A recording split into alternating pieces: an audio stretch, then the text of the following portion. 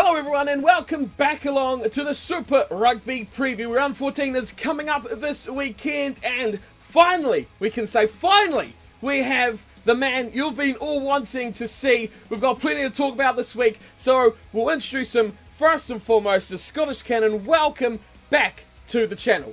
Thank you very much. It's been quite a few weeks. I've been creating excuses to stay off the preview because of the Waratahs performances, but I'm here to be accountable for my team's actions.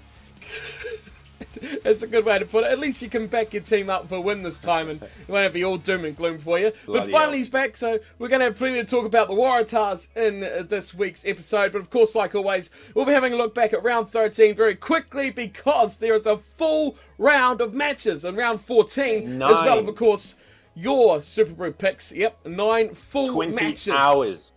20, is it really? Pretty much, That is a long time.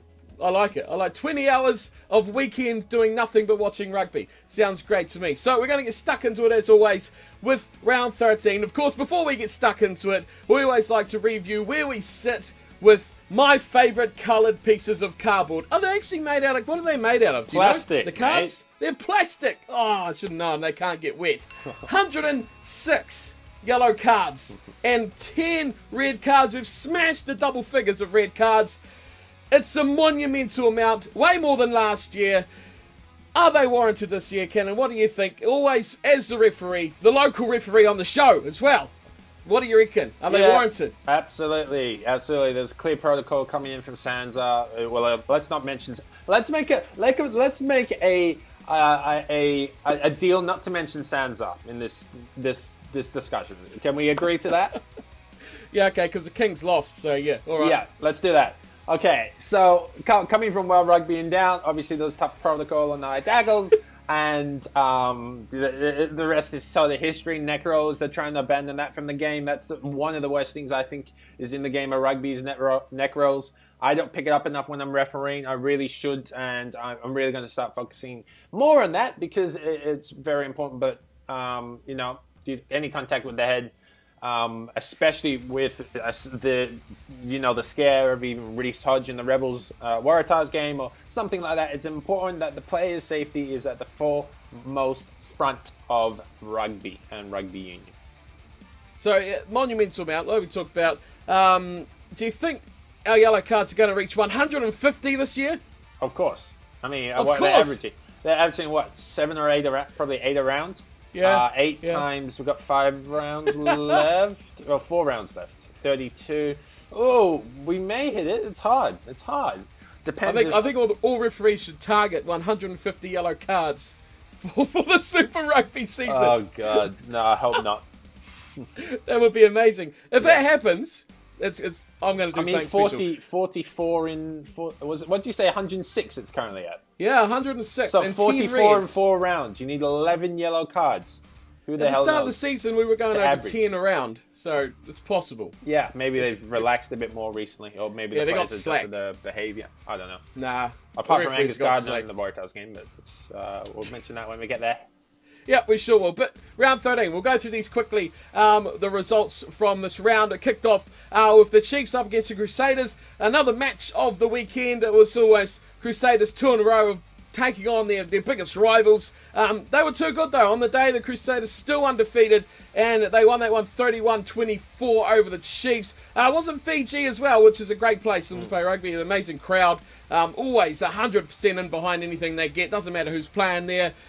Chiefs home game, but you'd hardly know it apart from the man on the announcer radio. I thought it was a Chiefs home game. Sorry, I thought it was a Chiefs home game. Yeah. The man on the announcer was going and doing the Chiefs chant, but no one really gave a shit because they just wanted to watch rugby. But the Crusaders deserve to still be undefeated, you reckon? Yeah, they've been playing out of their minds, the Crusaders, haven't they? They're very... Honestly, they also don't have a huge amount of huge names half the time. I mean, you know, you've got Bridge, you've got some other players in the Crusaders. They're really starting to make a solid impact. I think the biggest thing that the Crusaders are doing better than any other team this year is the tactics that is it Robinson, Neil Robinson, the coach, or something? Razor Robinson. Razor Robinson, that's it. He's won the coach of the year at the moment in Super Rugby. I think tactically they are just superior to any other team at the moment.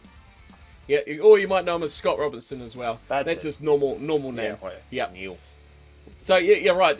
He was, I reckon, wholly and solely the reason that they took out the Hurricanes like they did the week before. Just immense tactics. The Chiefs, I think, was just more down to just a better team on the day. The Chiefs, I reckon they left a lot of points out there too, the Chiefs, especially goal kicking. Cruden, amazing with ball in hand and kicking for territory, but when it comes off the tee, he was pretty poor, which did send a few concerns around future All Black goal kicking Don't you think Glenn Barrett will do it anyway?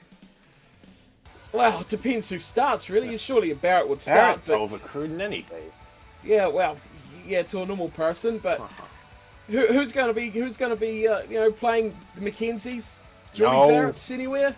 Geordie Barrett I would have on the bench, but yeah. No, I'd agree with you there. I'd have Barrett kicking just because he'd be the only one in the team. Obviously, Ben Smith will be your starting fullback, and there's no room for the others on there. Anyway, I don't know who your other wing will be. You have Savi and Naholo? At this point, yeah. There's going to be no Milner Scudder, but there's a few lurking around that could do the job there, but, not All Blacks yet. No. Couple of weeks away from that. Yeah, we could get on for a discussion about that too. But we're moving on from that because we're off to South Africa. The Stormers are up against the Blues. Referees under a huge amount of fire from this match. The Stormers, some saying, gifted this victory over the Blues, 30 points to 22. The Blues being in decent form, but they'll stop short by the Stormers, who I don't think are that bad of a team. They played well at the start of the year. Great team on paper. Did the Stormers win this, or did the referee hand it to them? I didn't see the full game. I've got to be honest. Once I saw the Stormers actually play within a more favourable time zone for me, I wasn't impressed by the Stormers at all. I mean, the quality of opposition that they were, what, 6-0 or 7-0 to start the season?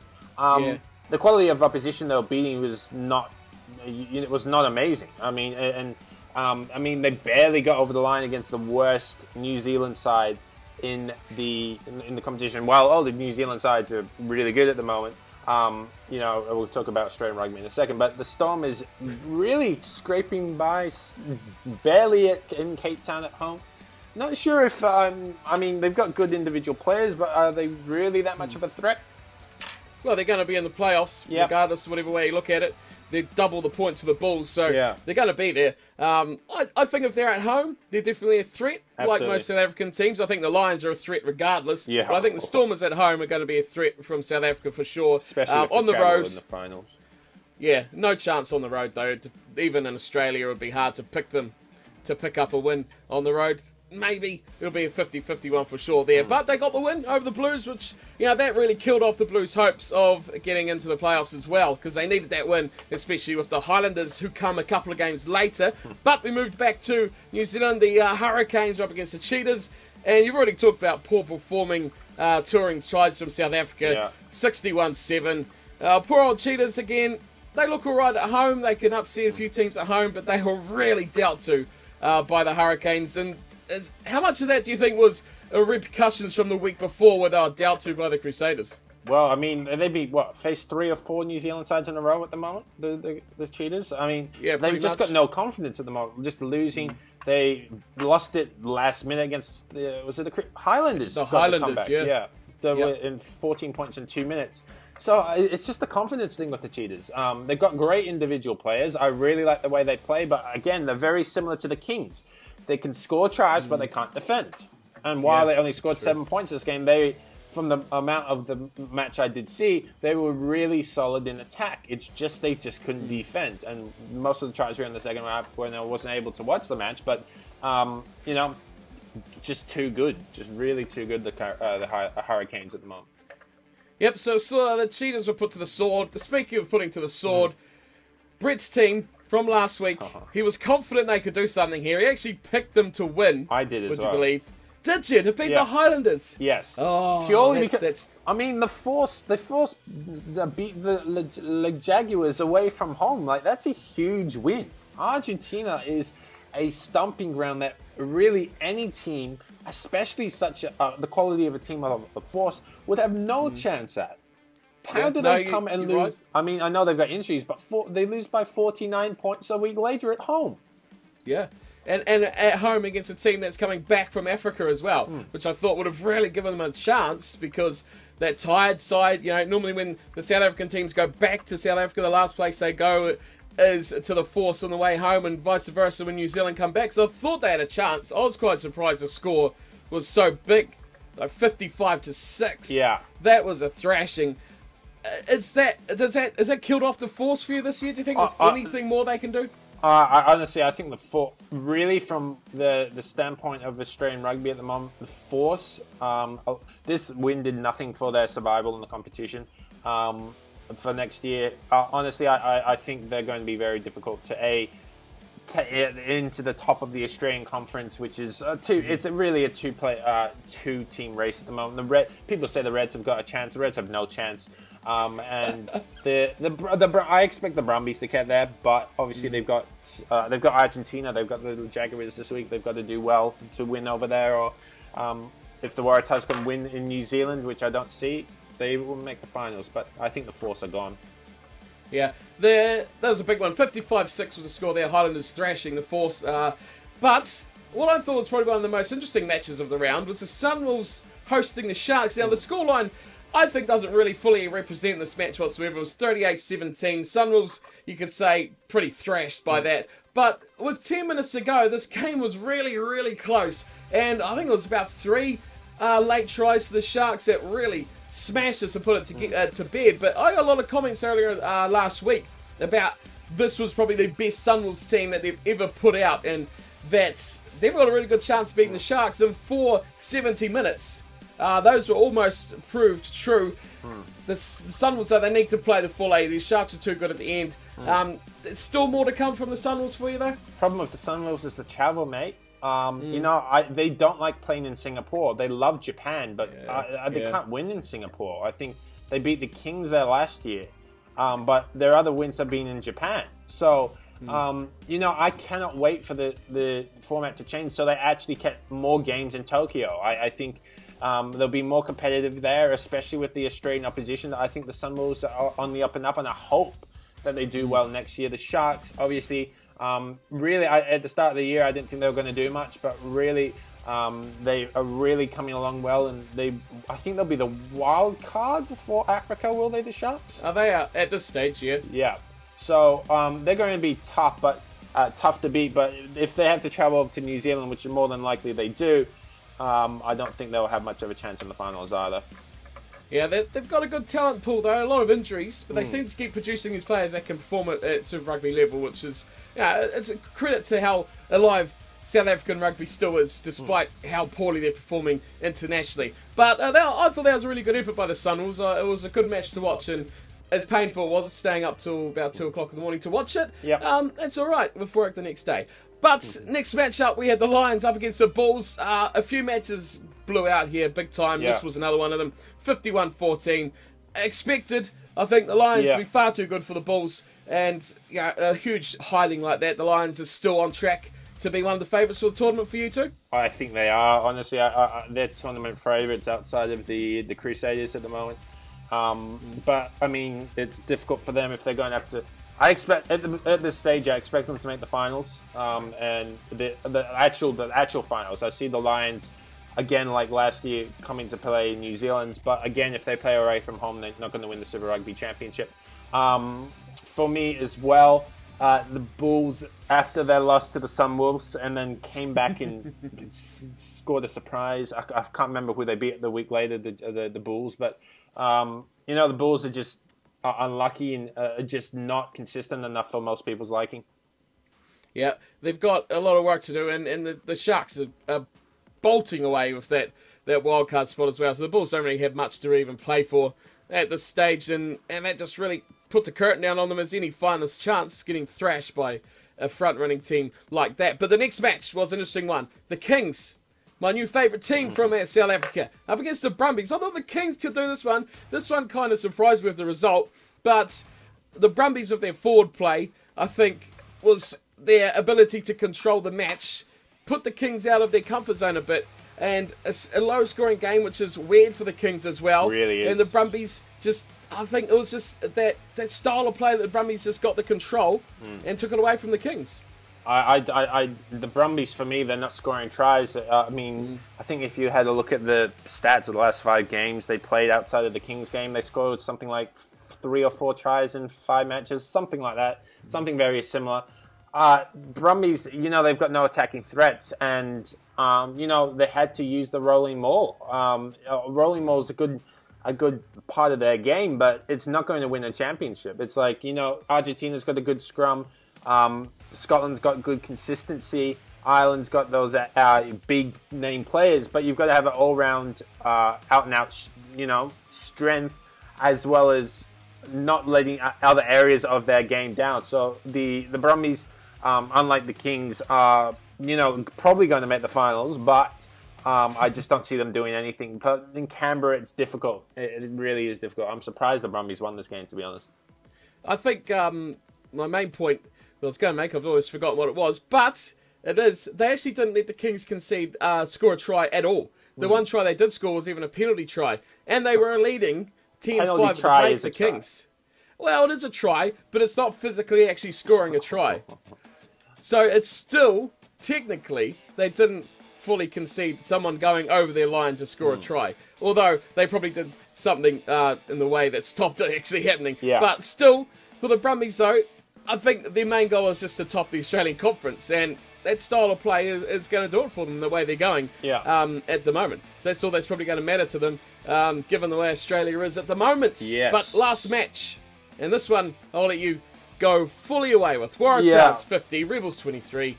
Waratahs' discipline was horrible. 8 penalties in the first 15 minutes or something. Dean Mum giving 3 or something away. Toalatu going to the bin in the first few minutes. I don't know what the Waratahs are doing. Honestly, I'll rant when we get to the Waratahs game, when they get to the Highlanders, but they had to win this game. You know, they could have put 70 or 80 points on the Rebels if they really wanted to, if they really wanted to show up. But the Rebels, 18, 19, 20 injuries at the moment, in a lot of strife in their current situation.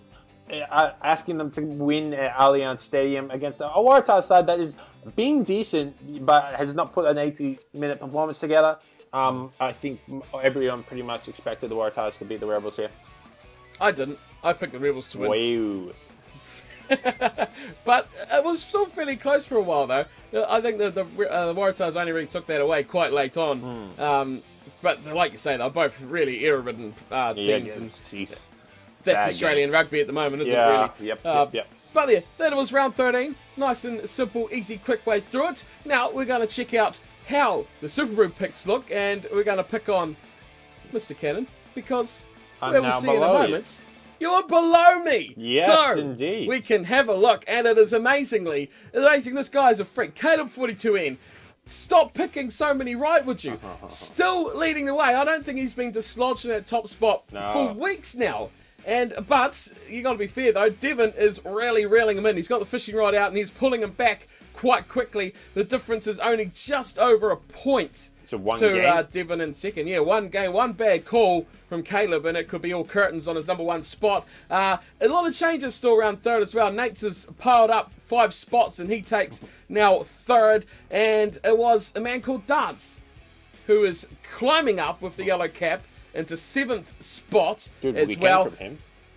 Yeah, that was a good weekend. Yeah, yellow cap winner is always a good weekend. If you can pick some of those horrible matches that you have in these rounds that we're going at the moment. But other ones, Driving Maul down 2, which I should have him on next week and give him shit about that. What else we going on? Down in the depths is where you'll find the rest of us. My picks are down in 26th, but Scottish Cannon up 1 though. Up 1. I still had a very bad week. I mean, I was just going to mention that if you have a look at the weekend, there was I don't know why there was so many hidings this weekend. You know, there's been so many good weekends of really close games. Why do you think this weekend was particularly different, just out of interest? Oh, it's hard to say. Matches are really hard to pick because they say Super Rugby's broken. But they do indeed. When you look at it, you still don't know, even when it looks like a mismatch, like the Kings versus anyone. You'd normally, 2 years ago or a year ago, you would say the Kings are going to get smashed by 40 points. Now it's not that case, and you just don't know what team's going to turn up. And you could easily look at those games and look at the last time the Waratahs and the Rebels met, there was only that last-minute try that even saved the Waratahs to win that match. So it's hard to pick. It just... I can't explain it. It's just the way it goes. Do you think it makes the competition less exciting if there's 50 points put on each team? No, it doesn't make it more exciting. I'm saying, do you think it loses its excitement, is what I'm saying. Is what I meant. It's hard to say that. It doesn't lose it. It doesn't lose it because you don't know what's going to happen. If everyone picked that margin of 50 points between those 3 matches, then yeah, that would be a bit predictable and a bit boring. But it's pretty safe to say you could look at those margins and most people were down in the teens picking those matches for winners either way. And even some of those games, it was the other team people were saying were going to win still had a little chunk of players or people who were going to pick that. So I don't think it's fully predictable. Not yet. It's too early for that. But why are your picks so low? Why are you down at 28? Oh, I after the Waratahs, I've said this, and you're going to say this as an excuse, but after the Waratahs lost to the Kings, I have become disenfranchised with Super Rugby. And I don't want to say that. I really don't. But when the Waratahs, the way that it's like any team, you know, Cornflake, I know you enjoy it and when you watch it from a spectator point of view. But more for me is I love my team. I love my Waratahs. I love them to the edge and back. And when they won the Super Rugby final in 2014, something I'll never forget. But when they come and lose to the worst team in the competition at home, that's where I have a problem, especially with the structural issues in Australia at the moment. It just really takes the Australian fan and me out of it. It's not anything to do with Super Rugby or the games that are being played. It is the overall just aura and the structure in Australia at the moment. And this is where I just haven't been paying too much more attention than I would like. And that's where my picks have fallen down. Worst team in Super Rugby? Well, they were the worst team in Super Rugby in round 7 or 8 when the Waratahs lost that match. That turned around their season, really? Yeah, absolutely. Now and then they go on to beat the Rebels. They go on to beat... they smashed the Rebels, and then they beat another team after. I think it was another straight. Was it the 4? There were 3 in a row. It was 3 in a row. Yeah, I can't remember the other one. It must have. I don't know. The Waratahs, and then the Rebels, and then there was one more in there. I can't remember who the Kings also beat.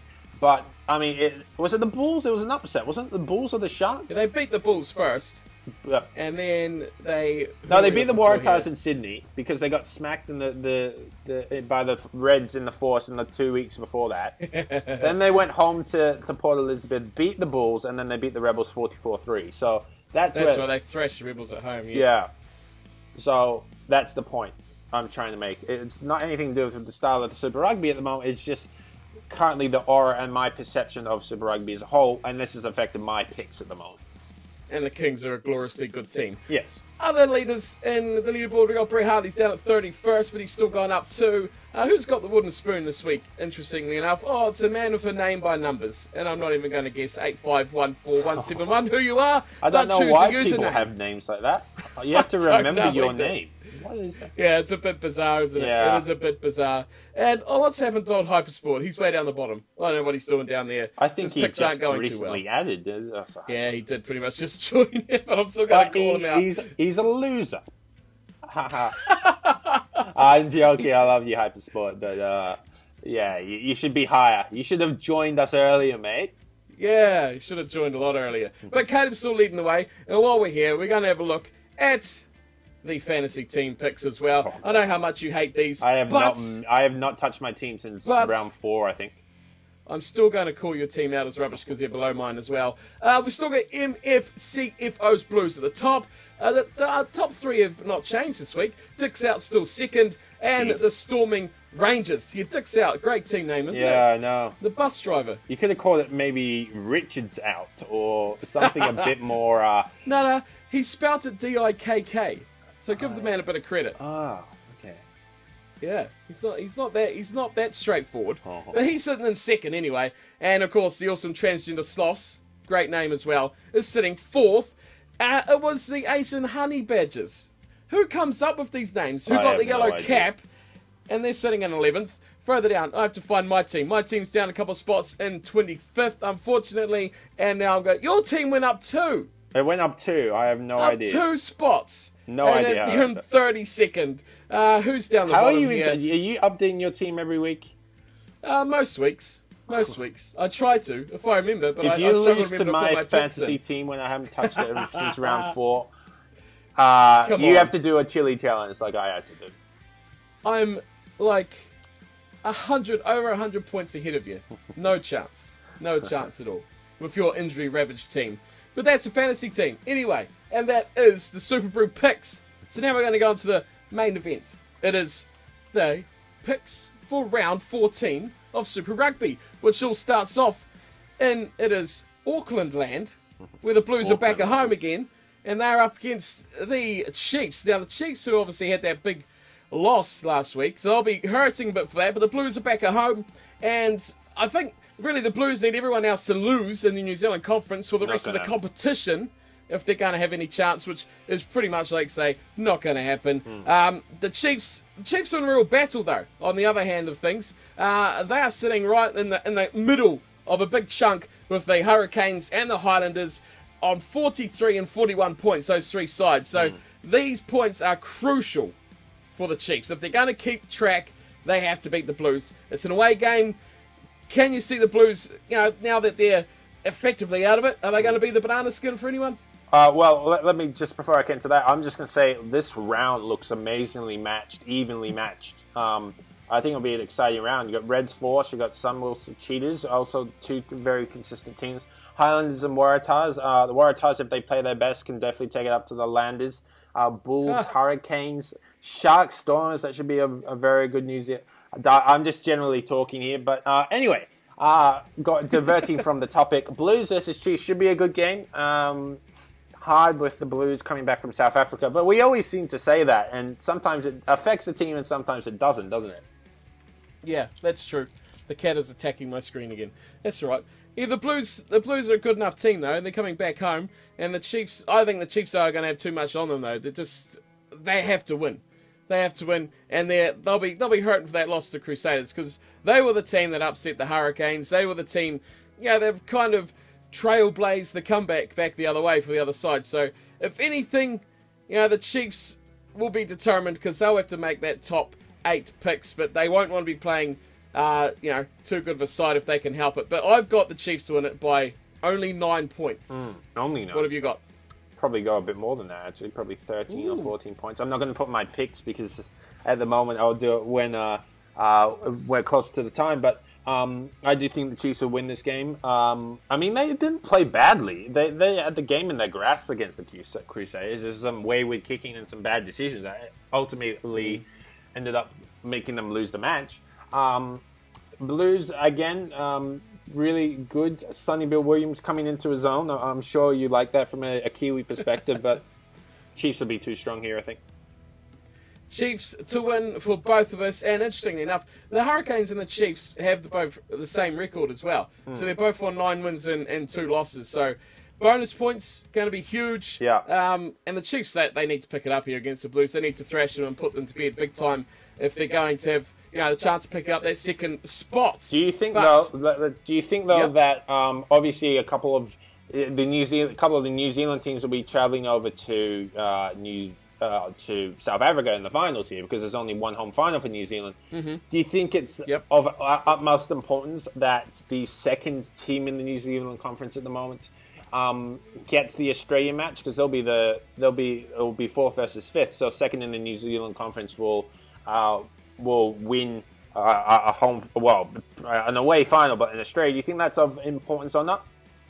Well, yeah, they'll want to be going to Australia before they'll want to go to South Africa, but you've got to think they'll just want to avoid the Lions. Yeah. That's number one thing. I think they'll be fine going to play the Stormers in South Africa. That they'll see as a lot more winnable than the Lions, that's for sure, but they'll just want to avoid the Lions. Australia, number 1 choice. Stormers will be number 2, but yeah, at all costs, you don't want to go to South Africa. And really, you don't want to stay in New Zealand either. No. You don't want to stay in New Zealand and play the Crusaders either. That's just as bad. So for them, yeah, it's one of those two, and that's got to be where they'll go. Yeah. And that's what it's all fighting over as well. When you look at those 3 teams are so close. One slip, and that could be it. That could be it. You down in fourth in New Zealand, and you're playing the Crusaders or the Lions. Yeah. And that's chances of the season going anywhere out the window for that side. Absolutely. But, you know, going to Australia, that's a guaranteed semi-final berth. Well, to be fair, if we look back at last year, the Brumbies Highlanders match in the quarterfinals last year was actually a good match, and the Highlanders actually should have lost that match if it wasn't for a dubious held-up call that Angus Gardner made. The Brumbies could have made that semi-final, but it ended up only being 4 points in it. So the Brumbies at home, they're going to keep you. You're not going to get smashed with the Brumbies. They may lose, but they'll lose within 7, which they've done half of the losses this year. The Brumbies. The Brumbies last year were a better team than they are this year. Oh yeah, last year's better than this year. Yeah. So it's hard to say that they'll be more of a threat this year than they would be last year. You think it'd be more scary if the Waratahs topped the Aussie conference? Because if the Waratahs put the 80-minute performance in, they can be a New Zealand side. Well, this year, they struggle to get out onto the field. I haven't seen the Waratahs actually play good. Even when they play okay, you not see them against the Hurricanes? Error-ridden. I mean, you saw them in the second half against the Hurricanes. They scored, 4 tries to 1 that half. Yeah, but you've seen the Highlanders in the last 7 minutes against the Cheetahs. The Cheetahs are the Cheetahs, though. Anyway. But yeah, no, it's hard to say. The Waratahs can definitely attack better. Yeah. But I think the Brumbies could be dangerous if they are allowed to control the match. Like I reckon they did against the Kings. They could just shut out their attack. If they can shut out the attack of a New Zealand team, which, if they can do that, then bloody well done. Yeah. Then, sure, they'll have a good chance. But I think it's a different threat because they're very, very different styles of play. Also something I will mention is this all comes after the Lions tour. So... Yeah, of course, yeah. That break, if the New Zealand ends up losing to the Lions, which I'm sure you're not predicting, but if New Zealand does lose to the Lions, New Zealand rugby will go into a bit of a, let's say, not decline, but just emotionally might not be there as much as what they currently are. So that can completely change the perception within and the complete aura within New Zealand rugby. But at the same time, if they end up destroying the Lions, they'll have a follow-on effect to the Super Rugby sides moving on to the finals. Confidence. Yeah. That's what it's all about. Confidence, fully. Yeah, that's true. I think even if they lose one test, it could take a downward effect on confidence. Absolutely. Especially if it's not the third. Do you even think if the Crusaders lose to the Lions, that will destroy their confidence? Because they've won 11 straight games now. Oh, I don't know if you could say that too much. I think if they get thrashed, it will. Yeah. But if it's like if they lose by 10, 15 points, they'll be just carry on like usual. Yeah. The Crusaders are a extremely professional franchise. Yeah. It takes a lot to rattle that. They just seem to have some mental edge on sport there, and they just can't seem to get rattled. It's the same as the All Blacks. I mean, you've been so successful for so long. It's just you're more confident within that culture. I mean, if you come to Australian rugby, I was talking to Nick Phipps about a month ago before the Crusaders game. Jeez. And he's like, I'm like, do you think you've got a chance this weekend? He's like, ooh, those Kiwis are sure hard to beat, and he had no confidence. So again, it's the same sort of idea there. I mean, and England's building a very strong culture at the moment, and that loss to Ireland may not affect them, or it may will. It just depends how they react to it. It'll be interesting to see behind closed doors what opinion would be from the Lions. Not in media, because of course the media's just they're going to go, yeah, of course we think they're going to win. Yeah. But in the back of their mind, it'll be interesting to see what sort of confidence level they'd have coming here for this tour. I know the Irish boys would be confident, but will the English and Welsh? Yeah, that's true. Yeah. Especially with the Welsh, who have, an awful matchup against New Zealand, in my opinion. Memories of last year will come flooding back. Yeah. So it's a mental game. Yeah. It's a mental confidence game, and it's going to be really interesting to see. But you're right, it could have a big effect come finals time of the Super Rugby. But you could say the same for Australia as well. If they lose to, who are they playing? Scotland B. And whoever else they got over there. Yeah, Scotland's got 5 of their best players out now as of... Scotland without Stuart Hogg is pretty Stuart much Scotland Hogg, B. yeah. Greg Laidlaw's out. Yeah, true. One of their wingers is out. Halo Klein just got pushed out to yesterday. So, I mean... Tommy Seymour is not there. Tommy Seymour is the name I was looking for. The winger, yep. I mean, Scotland, they're 5th in the world, and they're at an emotional high, especially with their win in the London Sevens on the weekend. Scottish rugby, they beat New Zealand. They beat New Zealand. That was so great. Sevens is an all-time low, yeah, big time. Yeah. Right here. That's crazy. It's crazy because they've won the most World Series, but you're losing. They didn't even win one this year. One tour, one series. And Scotland defended their crown. I mean, I could rant on this for ages because I was up till 4 a.m. watching the Sevens. But I mean, I'm building my confidence in Scotland now because if you asked me 4 years ago, what do you think of Scottish rugby? It's like, I hope they can win. But now I'm more like, I think they've got a decent chance of winning. And if they continue to climb higher in the rankings, I'll be even more confident. So it's all the confidence and it's all about your mindset going into the match. Yeah, you said it all. Confidence. That's one word. One word that Australia doesn't have right now. No. Let's go on to Australia. Yes. Reds versus the Force. Should be a interesting match. Purely because the Force beat the Reds early in the year in Perth. But overall, on paper, I want to get your opinion on this, but the Reds have severely underperformed this year. On paper. Massively. Yeah. Their team is star-studded. Really. You look at all the big names out of there, but they're old big names. Yeah. They're not modern-day big names so much. 5 years ago, well, 5 years ago, we'll give them the credit, this team would have gone close to winning the competition, but they're nowhere near that this year. No. I'm interested in what you think. Speaking of the Australian Conference, you mentioned earlier that the Reds don't have a chance. If they win here against the Force, even if they only take 4 points, they're only 3 points behind the Brumbies. Oh, that is right. The Brumbies could easily trip up. They're playing the Jaguares, I think, this weekend. Jaguares, so yes. And then they lose that, but the and Brumbies your game on. I think the Brumbies also have the Force and a couple New Zealand sides, or maybe one New Zealand side to go. So, you know, I don't know the Reds run home, but they haven't been winning many matches at all. Well, the Reds have got the Blues, and then they've got the Brumbies as well. That'll be massive if they can do that. And then they finish with the Highlanders as well. Yeah. So, and they're away from home, I think, most of them, aren't they?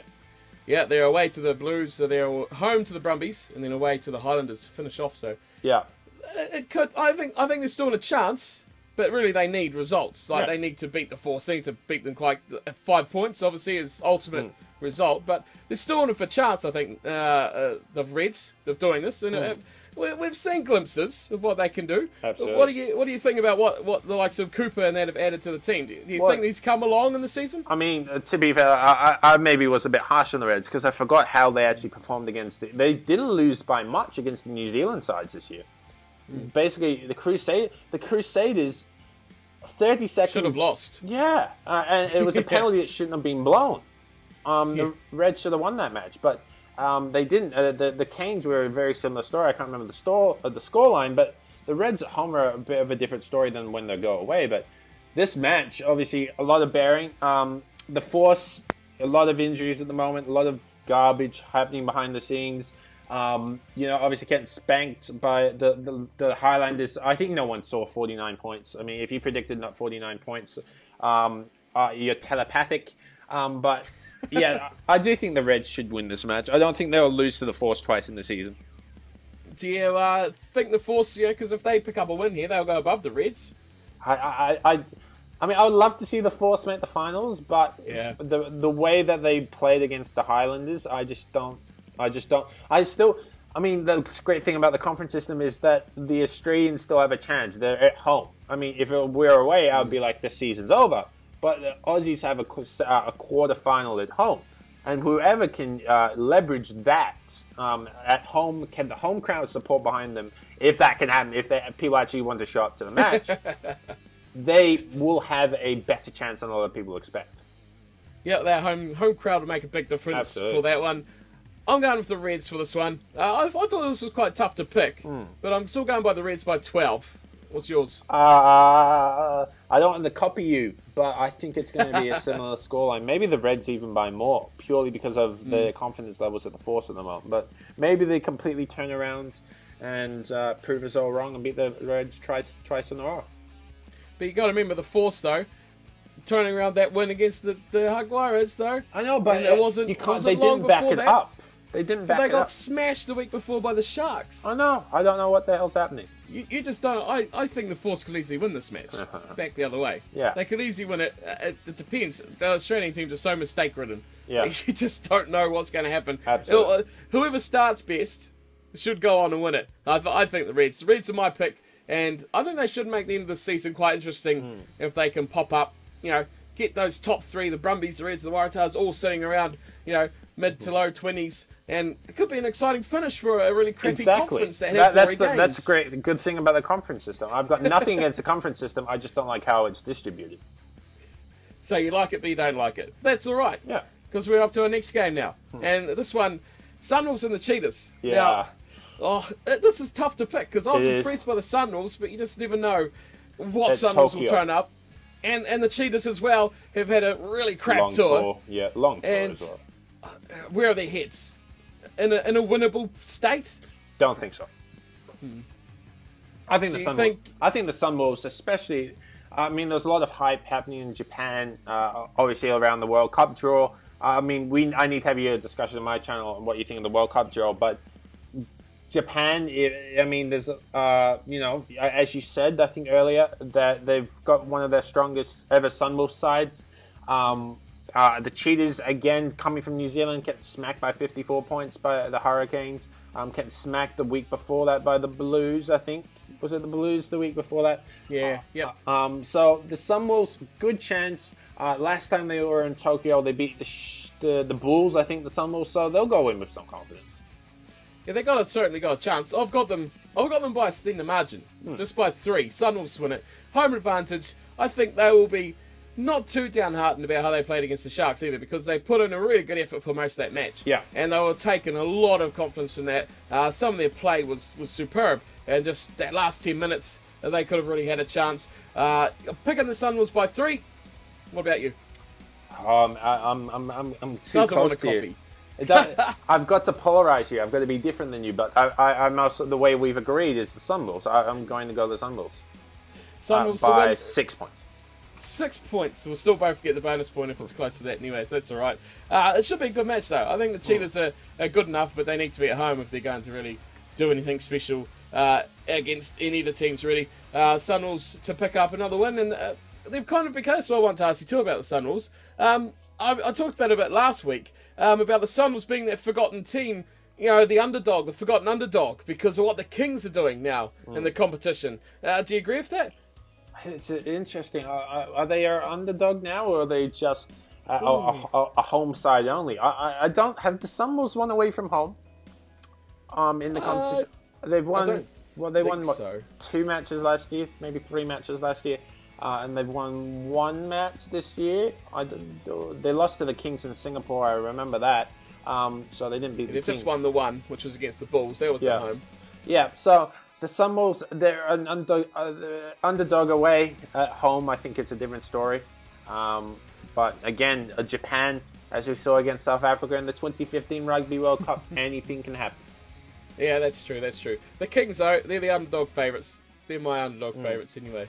They are the team. They're the team to beat at the moment, the Kings. I don't agree with that. Scott from the other side.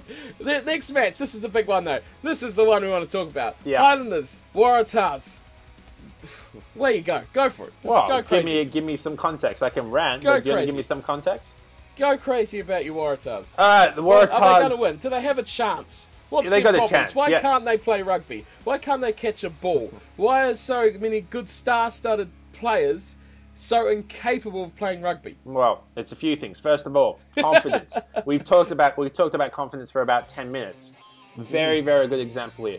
The Waratahs players are not confident enough in their own abilities, and that is because of the culture and the coaching of Daryl Gibson. I think Daryl Gibson was a great player. I respect him, but he is a Kiwi. He is not he doesn't know the Australian rugby style as much as we could. The traditional Australian rugby style of, you can go back to the late 90s, early noughties, or even the 2015 Rugby World Cup, or the 2011 Rugby Championship. Australia has its own way of playing. They can't try to copy the Kiwis. They've got to do the simple things right. They've got to be confident in their own abilities, and they've got to and respect their own players. I don't know if you saw the match. I think you did see the match, the Waratahs versus the Rebels. Yep. Did you see the confrontation that the Michael Hooper had with Angus Gardner in the first 15 minutes? Talking when that yellow card about the same time as that? Yeah. So they had the yellow card, and then there was another stupid penalty that Dean Mum gave away. Mm-hmm. And then Angus Gardner, again called time off, had a 2-minute conversation with Michael Hooper, and he's like, I am frustrated. I really am frustrated. I've told the boys twice, and they just are not listening to me. They're giving shit. That is a toxic environment. You can solely by his word choice alone. You could say it was within the war or battle, but they've been doing it for the last this entire season. Is that they don't trust each other. They are not in a culture that is motivating each other to be their best. And you've seen it. Israel Folau, he is below his best. Bernard Foley, he looks great when he works with Nick Phipps because they know each other so well. But when Nick Phipps either works with Mac Mason or works with Bryce Hegarty, who I think has got no X factor to him, or even with Jake Gordon, I like Jake Gordon, but I'm not sure about the chemistry of Jake Gordon at 9 and 10. And then at 12, you've got Rob Horn or you have David Horwitz. They are, they're taking much longer than usual to gel. And this is the problem I've got with the Waratahs, is that A, they're not motivated enough. B, their culture is not that of a champion team. It is not that is not professional. It is literally, I would use it because I'm studying business. It is a bunch of smaller businesses coming together as one to try to form a collective agreement. But everyone's got their own self-interest, that they're not working together as a cohesive unit.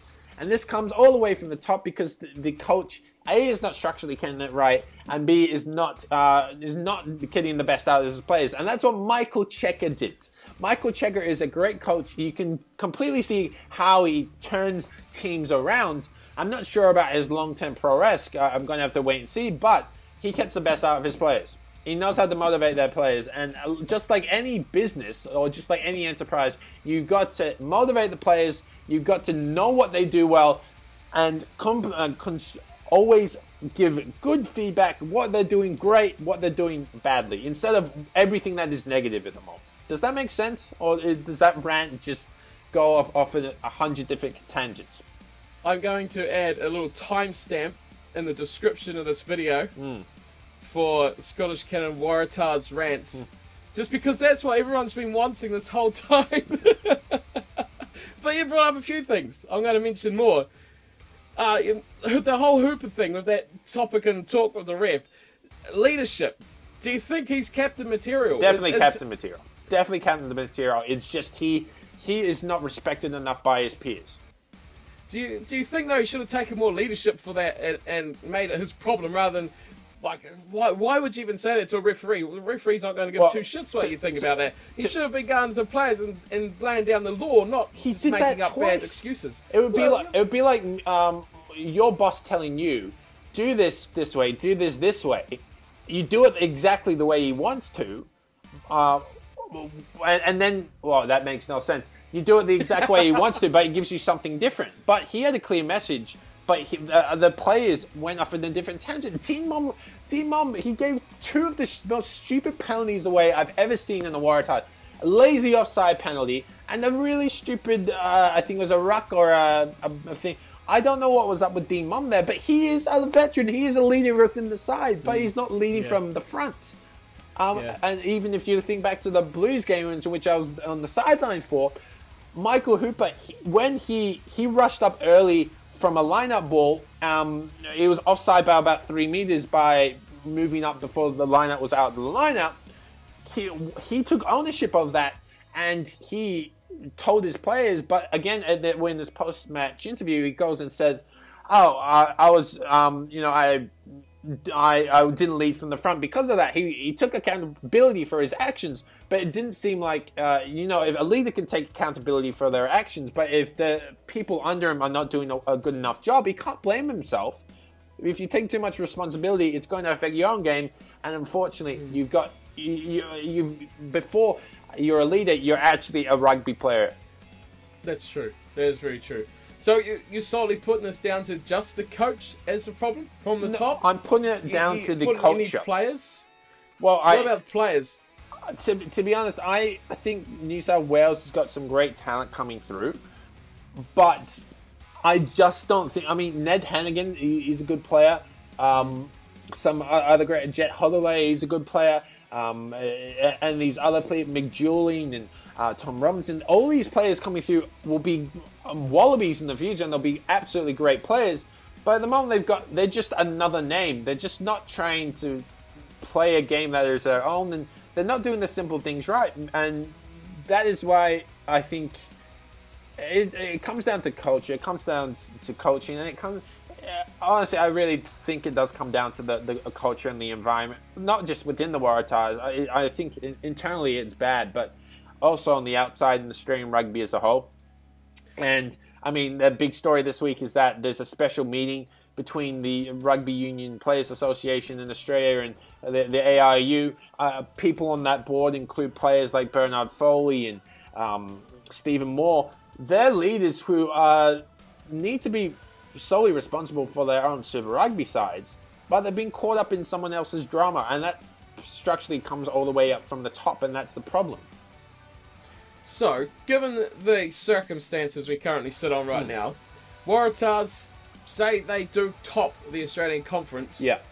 Does Gibson keep his job? No. Oh, no. No. I don't care if the Waratahs lose. I really don't. As long as they put in a good performance. If a team is better than the Waratahs, like the Crusaders were in that match at Allianz Stadium earlier this year, I am more than happy with the Waratahs losing. I'm accepting that there's a better side. But when the Waratahs beat themselves, like they did against the Kings, like they did against the Hurricanes in the first half, like they did against the Brumbies, pretty much 5 of their 7 losses this year, or maybe, probably 4 or 5 of their losses this year, the Waratahs have beaten themselves before the other teams have beaten them. The Waratahs should be on 6 or 7 wins for the season, but they're not. They're on 4. And they've got an opponent, of course, which we are going to talk about. Yes. The Highlanders. They're looking hot at the They are looking Highlanders. Hot. 8 in a row. You can't really argue with that. No. And they're at home. Yeah. The Waratahs are travelling. Yeah. I know you're still going to pick them. You're still going to pick the Waratahs. I've got to stay loyal. It's just like the captain's got to stay with his ship until it sinks. Well, they're sinking pretty bad. Well, no, they're still slightly afloat. I'll give them that. They're still there or thereabouts. What reasons do you think they're going to possibly win this game? What advantage do they have over a Highlanders team on a winning streak at home? They haven't played an 18-minute performance. As soon as what makes you think they're going to do that this weekend? I haven't said that, have I? I said if the Waratahs put an 18-minute performance in, which they haven't done so all season, for that Rebels game, they basically played for 30 or 40 minutes of it. They put 50 on the Rebels. They scored 3 tries in the final 10 minutes. They scored 3 tries in the 10 minutes just before halftime. That's 6 of their 8 tries. And the other try... but, I mean, if they give away 8 straight penalties in the first 10 minutes, 15 minutes against the Highlanders, it'll be 28-0 within the first 10, 15 minutes. But if not, if the Waratahs in there for the grind, if they're in there and completely something clicks, they just feel confident, they start building confidence throughout the match, they will be able to beat the Highlanders. But if not, the Highlanders have got the X-Factors of Ben Smith and Aaron Smith and Lee Masaparang. We all know the big names in the Highlanders. But if the Waratahs can click, they are one of the top 3 teams in the competition. Big call. It is a big call. It really is. The Waratahs' best is top 3 in the competition. How much are they going to win by? It will be a small margin if they do. I'll do 1 or 2 points. But it's going to be a cracking game, assuming the Waratahs show up and play rugby. But I haven't done so in 11 matches. I hope they're practicing how to catch a ball. Exactly. That's all I can say. And even these matches after the buys, they've had 2 buys now. After their buys, they've looked flat for the first 20, 25 minutes. I honestly, I don't know what it's down to, but something has to change. You can't just keep going along with a dog. It's a dog, and you've got to get rid of it if it's not doing anything good. So I'm just using random examples here, but I'm just very passionate about the current situation of the Waratahs because I know they're capable of more. When you're at 50%, basically the entire season, I get pissed off. Don't you think, though, if Australian rugby look at this and they see that the Waratahs have topped the Australian pool, they'd consider that a success? No, they're not that stupid. But they've topped the pool, though. They're the best team. I don't care in if they Australia. top the pool. They'll They think haven't that they're won. the best. Australia has not won a game against New Zealand. Super Rugby sides, is it 30 or 35, 40 straight matches? That is ridiculous. Shitloads. Absolutely ridiculous. But I can't see them going to chop their best team's coach because of that. I'm talking Australia as a whole. New South Wales, they need... the Australian club, the Sydney Club Rugby is at one of the strongest points at the moment. The Shute Shield, the first grade in Australian rugby at the moment, is at almost an all-time high. Some people may disagree, but being around that environment weekly, Australian club rugby is absolutely great. But it's that middle tier that's the problem. And that problem is going to be fixed by radical structural change. And I cannot wait for that ARU announcement because it's completely needed. This uncertainty at the moment and this garbage at the moment is not good for the game of rugby. It disenfranchises the fans. And even the most passionate fans, which I am, it completely takes me out of the game of rugby. And sometimes I just don't want to be a part of it. And that sucks, but it's the truth. Anything else you want to add about the Waratahs? Is that the rant everyone was looking for? I think so. Feel free to add anything more if you like. I had to do a couple of shots of chili sauce because of the Waratahs. So why do you think I'm letting this all out now? Go for it. That's what the people want. That's why they want you back.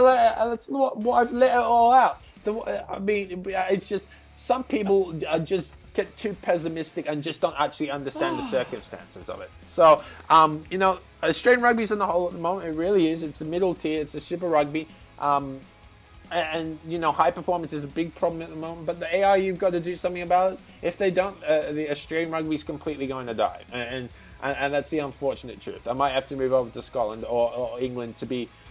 that's something that I would love to be in, is an environment where rugby is at the forefront, which you get in New Zealand, which people get in South Africa. And England, while it's football, man, rugby is still huge in England as well. Unfortunately, I can't say that about Australia. That's true. And that's a shame. Coming after the 2000s, when rugby was basically at the same level of league, now it's not. So it comes down to the administration and nothing else. That was good. It was good to let it all out. Off your chest. If someone sees it or someone reacts to it, I would love to get some responses. I'd love to get people's reactions to it.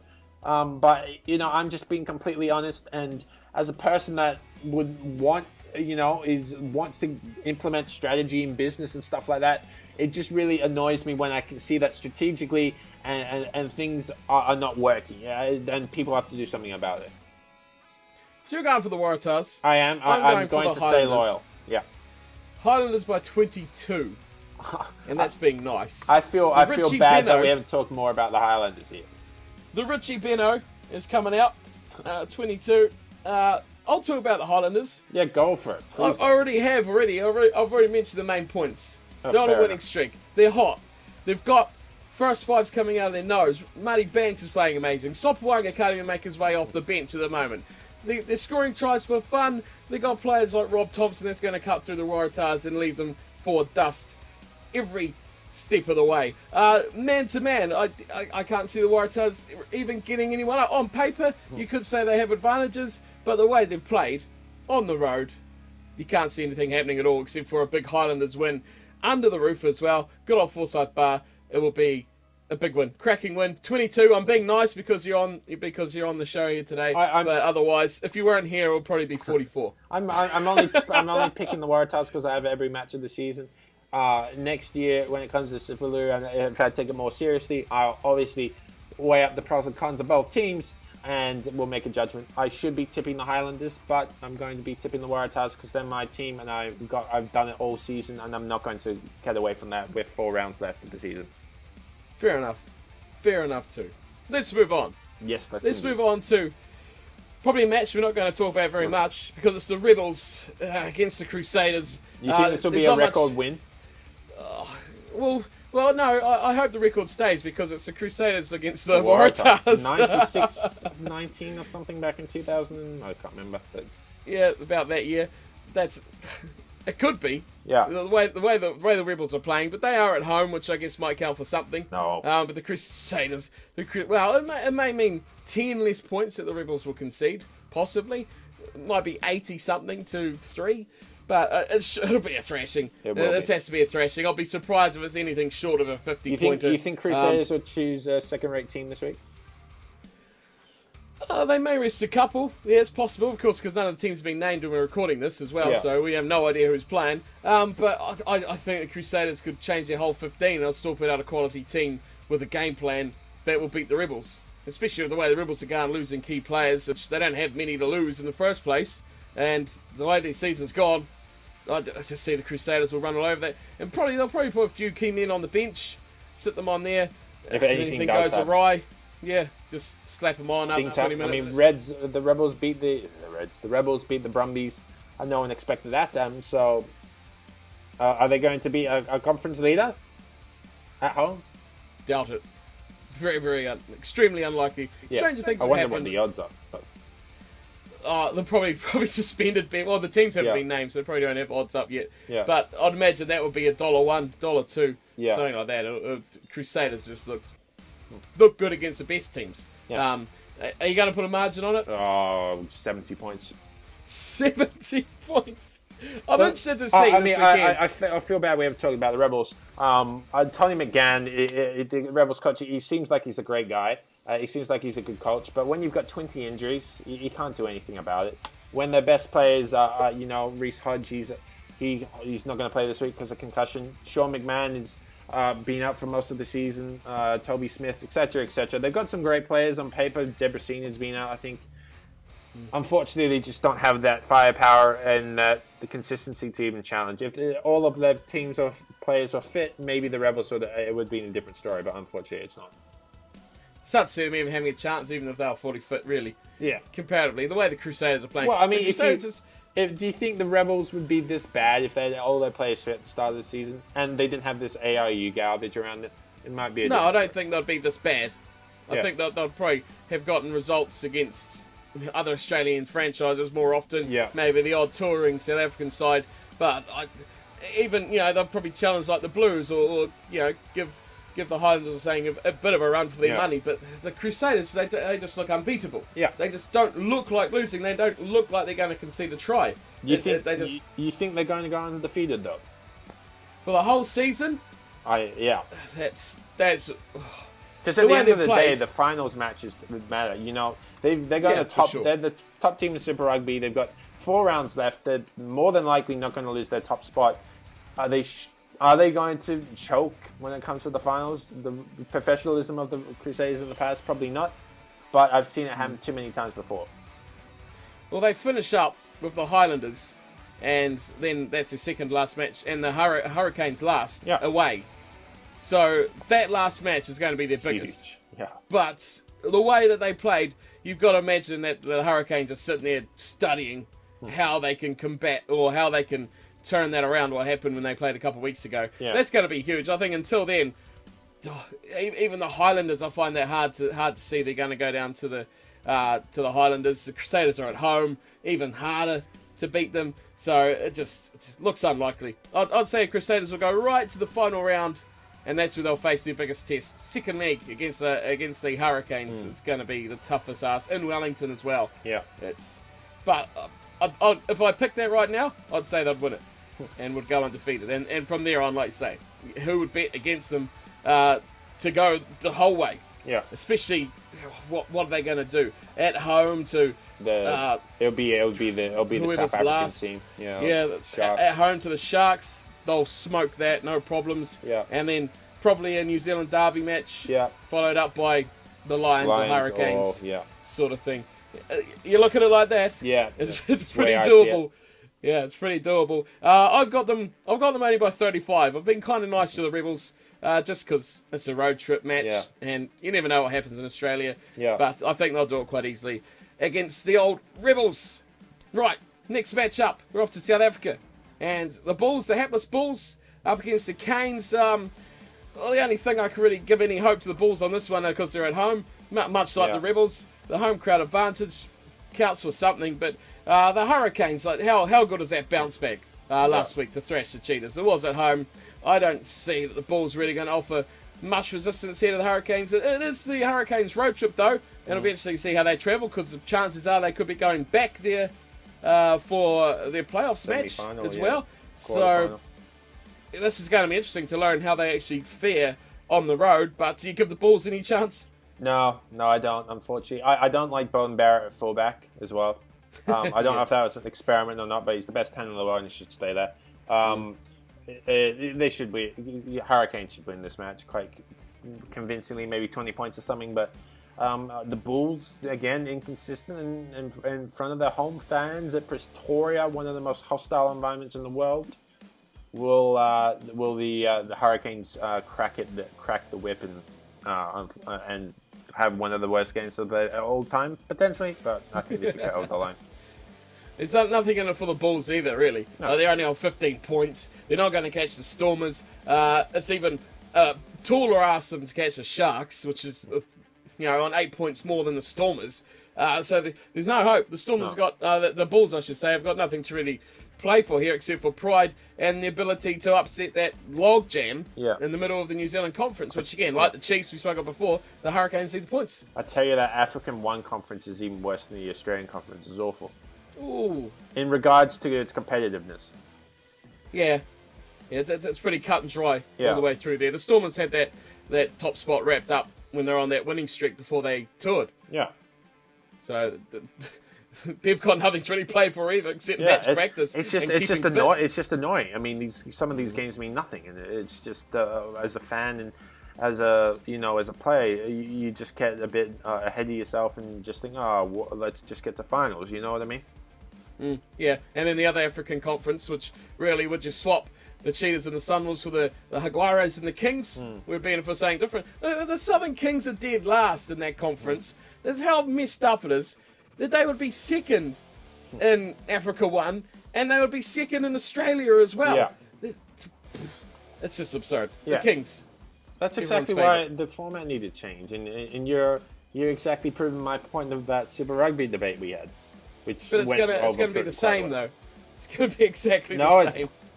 You're still going to get the same results as this. It's going to be more competitive. The Jaguars will get even better with more consistent road matches, and you'll have the best 4 teams in South Africa be up against each other. The Kings' best will go and filter through and the Cheetahs will filter through the best South African side. So while I think it's a step backwards in regards to South Africa, because they've definitely got the talent pool for 5 teams, that African conference next year is going to be great. And that Australian conference, while it's going to be the weakest next year as well, at least they'll be more competitive with the Sunwolves in it.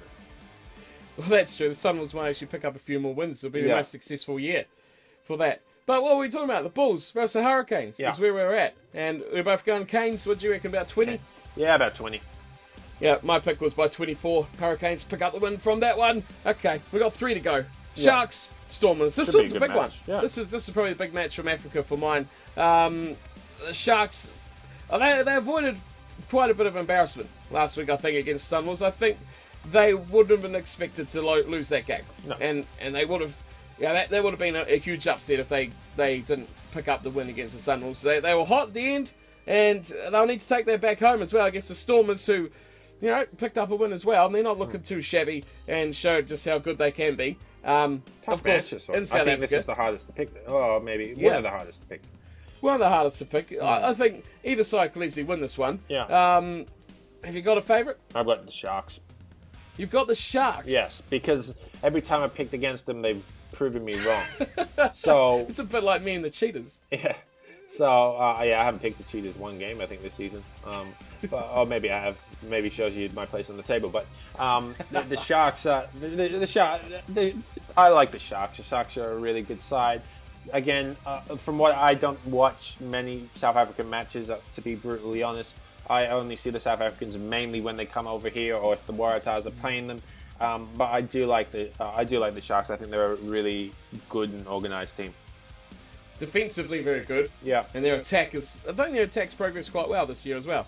They could be a threat in the finals. But I'm going to go opposite here. I'm going to go for the Stormers. There we go.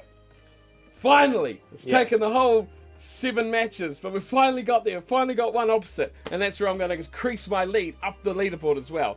I'm going Stormers by 5, purely because you can't judge the Stormers by just their tour. At home in Africa, I guess that's a selective bias I've currently got. So it is. Their team is on paper is really good, and they just can't travel.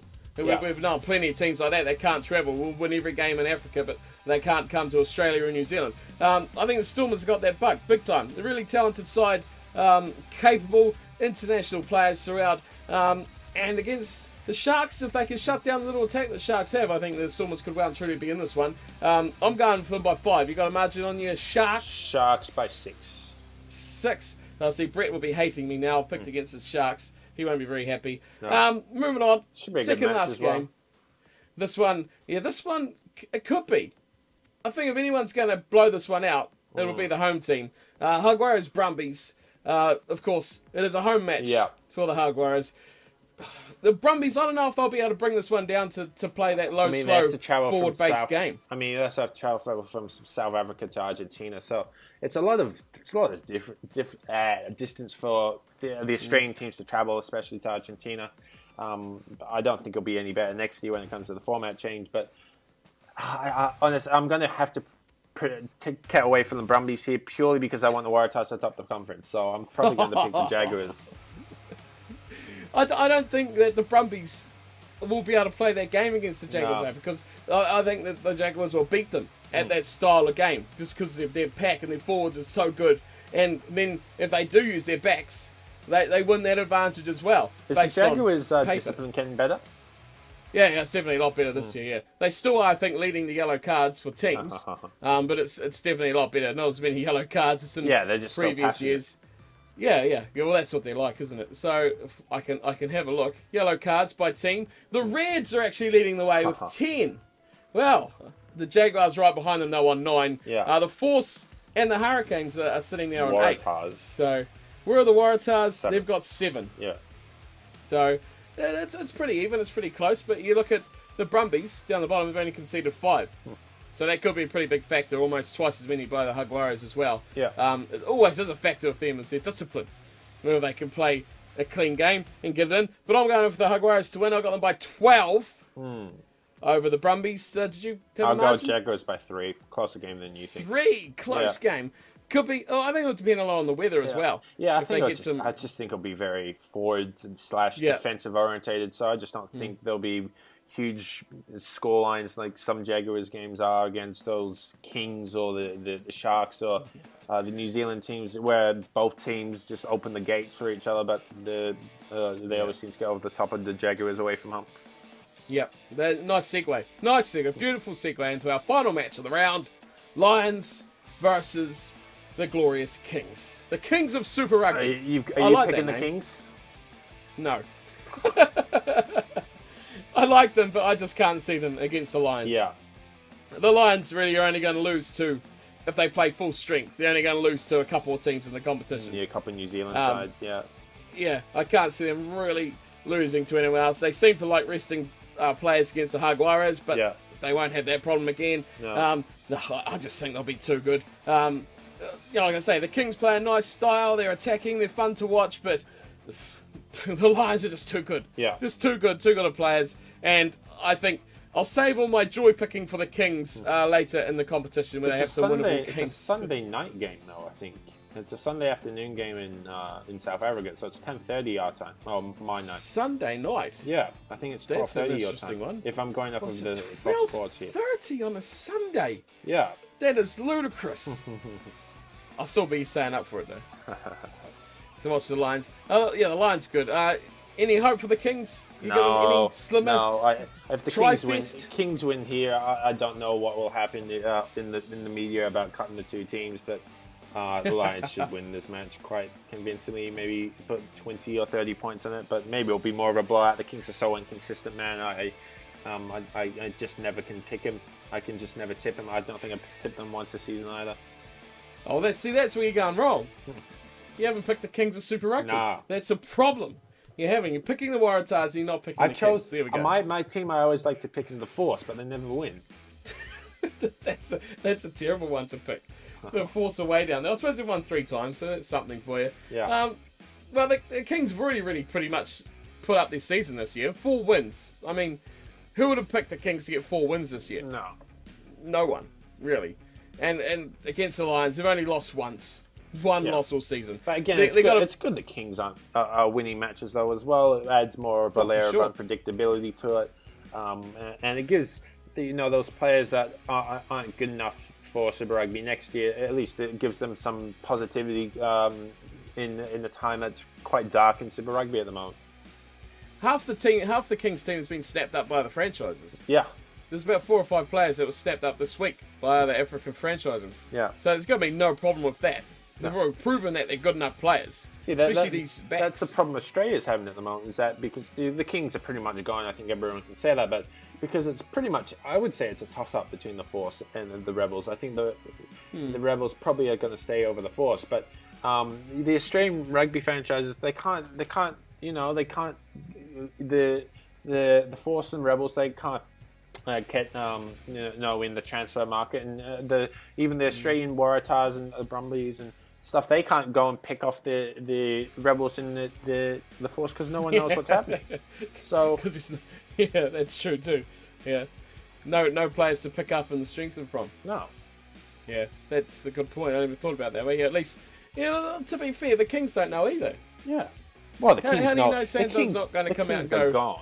Unless they come around and say we completely, and instead we've decided to go with 18 teams, but we'll have 3 conferences of 6 teams. Well, I'm completely for that, but I just think the current way in which it works is pretty garbage. I don't even think they know what they're going to do, really. But we're not going to talk about them. We're not talking about that. I did say Sanzo, didn't I? I did. Oh, you failed. Did. Right at the end. Right. I just said Sanzo. I just said Sanzo again. Anyway. Yeah. Final game. I got the Lions by only 18. I think it'll be a high score. Lots of points. There. Yeah, maybe what, 50 to 20 or something. Something close like that. Not close, but something enjoyable like that. The Lions are really enjoyable to watch. I really like the way they play. And the Kings are no different, but they just against a very balanced Lions team, I just don't think they've got any chance. Yeah, I think the way that the Lions play will probably allow the Kings to play the way they want to play as well. Absolutely. Which could open a nice, free-flowing game at... What? midnight? God, on a Sunday. 10:30 here, yeah. It's a strange time. It's going to be 1:30 before it's finished. That's going to be worth it because it's going to be a great game for the Kings. Well, that is it. We're done for round 14 of Super Rugby. How long was that? An hour and a bit? It's like a super mega an hour triple... and 20 minutes. Triple, Jesus. Half of that time was my rant. It was, but it was worth it. That's what the people want. Have a Waratahs frustrated Waratahs fans' opinion. That's all right. That's all right. Thanks for joining me anyway. No problem. You want to give any shout-outs to yourself? Where can everyone find you? You guys know more than enough where to find me. If it was a collab, look out for us on the Driving Maul. We're both on the Driving Maul on Friday. We'll be talking about referees. So that's interesting. I'll get the time. You'll find the time in the description maybe. But yeah, we'll both be talking about referees. Me as a referee, I'll be talking from a perspective. Don't know what the Driving Maul. I don't know what Driving Maul is going to throw at us. So that'll be an interesting discussion on Friday. Be an angry fan perspective. Yeah, he's fan. I'm a referee, and I think Driving Maul will have to be the moderator when it comes to that. But yeah, and also look out for a video I'm doing with Hypersport on the Lions Legends versus the All Blacks Legends. That's something that I look forward to recording in the next couple of days as well. Sweet, as always, you catch all of the links to all his Twitter, social medias, all that sort of thing in the description below. But that's it for today. Thanks for joining me, and thanks everyone for tuning in and watching, and we'll see you all next week as well. Until then, take care. Bye-bye.